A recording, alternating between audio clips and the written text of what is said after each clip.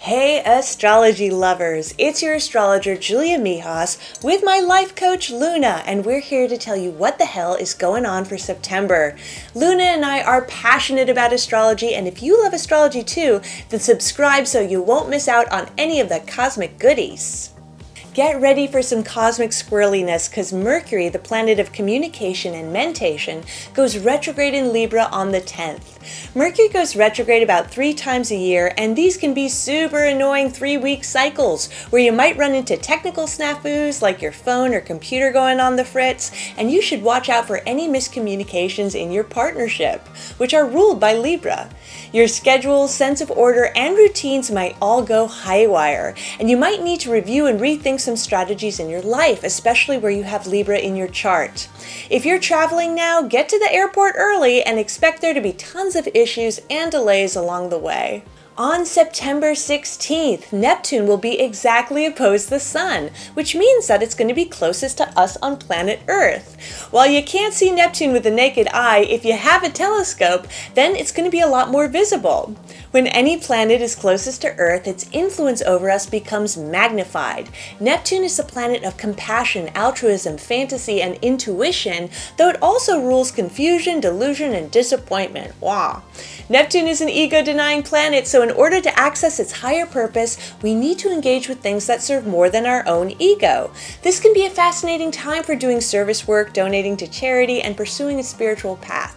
However, be mindful that you could face some serious delusions about your own motivations and life directions, or disappointment in something not working out that you are way too idealistic over. We've got a new moon in Libra coming up on September 25th. If new moons are times of new beginnings, you might start something around there that involves another person, or a puppy, like your spouse, business partner, or best friend. On the same day, Jupiter is exactly opposed to the Sun, and it's going to be the most visible in the sky that it is all year. When planets are opposed to the Sun, then they tend to get a lot stronger, and we can feel them more prominently in our lives. It looks like there's going to be a lot of unbridled enthusiasm around this lunation, and even some luck in accomplishing whatever you want to do. However, Jupiter retrograde can take things too far, so make sure your idealism has a reality check first. Hey Libra, we've got that big, bright, full moon lighting up your 6th house of work, health, and routines on the 10th. You may face some confusion and disorder in your workplace because nebulous Neptune is also close by.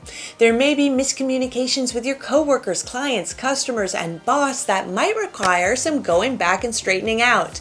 You also might be feeling more fatigued at this time, so try to put some healthy habits back in your life. Mercury also goes retrograde at the same time, and it's happening in your 1st house of self. No matter how clear you try to be with other people at work, you just feel misunderstood.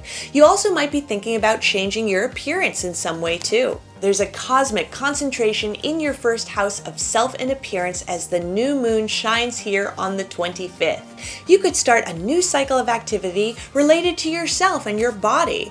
Maybe you're finding a better way to take care of yourself. You may want to make some changes to your appearance, or maybe you're interested in more personal growth. A powerful Jupiter in Aries opposes this lunation, so you may get some positive feedback from your partner or someone you hire for advice like a therapist. This can also be a really nice time for dating too. Thanks for watching. Luna and I had a blast, and we hope you did too. If you want to see more of us, then hit that subscribe button below before you say goodbye.